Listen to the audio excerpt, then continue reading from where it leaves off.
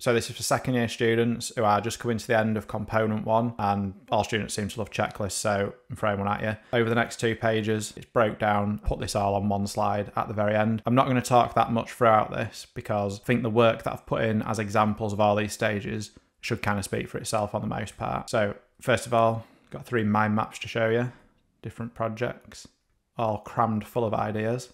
Then you've got some visual inspiration, but this student's still actually sort of talked in detail about what the visuals are showing. Got a project brief that could be referred to as a statement of intent. And then now I've got some artist research.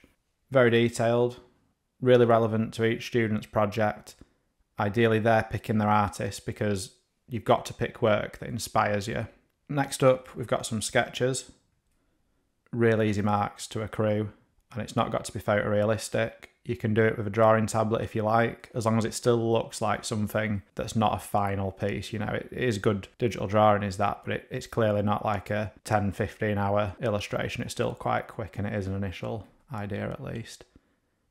Same for these, some quick thumbnails but done digitally, really nice. Then we've got gathering primary sources. So photography, going out and doing a photo shoot that's relevant to your project. Speak to your teachers. If you've got no ideas for that, there's always something you can go and photograph, unless you're doing a project based on the solar system. And even then, I think there's stuff you could actually photograph for that without going to Mars. This phase here is just to show you some ideas for how you can experiment within graphics. Remember, it's an art-based subject, so it's not just showing variations of digital designs. It can be all sorts of other things.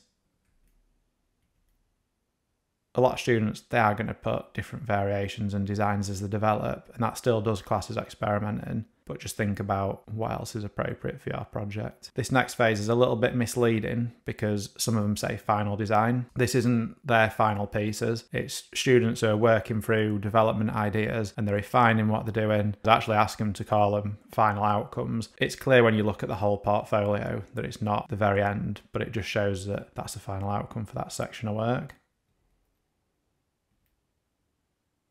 So there's a checklist. I hate being asked how many artists do I need, how many designs do I need, how many sketches, how many photographs, blah, blah, blah. But I do realise some of you need a checklist. I personally would want to see a bit of a checklist. Now, everything on here really is a request as a minimum requirement. If you're thinking, right, I've got 6 artists before I even started, and you've only asked us for 3 and then 6 in total, bear in mind, if you're a student who's aiming for an A star or an A checklist really should just be there as a bit of a backup, just to check you've not missed anything key, or you're going to be going above and beyond this checklist. This is more for students who do need a bit of structure, being told they can pick whatever theme and then going off for multiple weeks, if not months at a time, and then handing a load of work in. I don't know, most students, like I say, including me, would want to see a little bit of a checklist, like here are some expectations of a project. So there it is. Catch you in the next one in a bit.